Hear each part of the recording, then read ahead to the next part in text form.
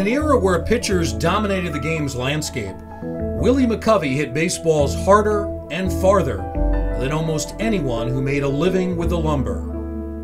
Willie Lee McCovey was born January 10, 1938 in Mobile, Alabama. The son of a railroad worker, McCovey was discovered on the playgrounds of his hometown and signed in 1955 by future Hall of Famer Alex Pompez, who funneled talent to the Giants for nearly 3 decades.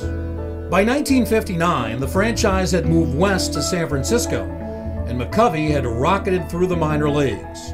He debuted in the majors on July 30th, 1959, with a memorable 4-for-4 day off Robin Roberts, and remained hot throughout the season's final 2 months, unanimously winning the National League's Rookie of the Year despite playing in only 52 games.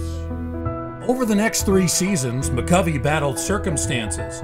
Namely, another future Hall of Famer, Orlando Cepeda, was also a Giants first baseman, and learned how to hit left-hand pitching while fighting for time in the lineup.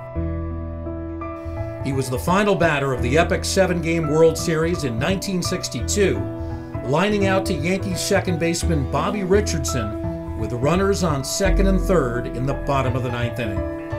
In 1963, the Giants moved McCovey to left field, and the 6'4" slugger responded with a National League best 44 home runs to go along with 102 RBI. Except for an injury-plagued 1964 season, McCovey would star for the rest of the decade as run production plummeted across the game.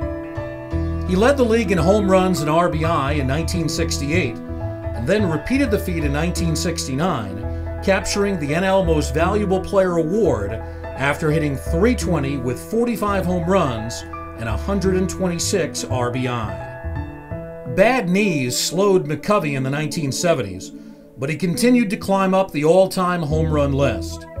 He hit 28 long balls at age 39 in 1977, winning Comeback Player of the Year honors, and setting the stage for his 500th career round tripper in 1978.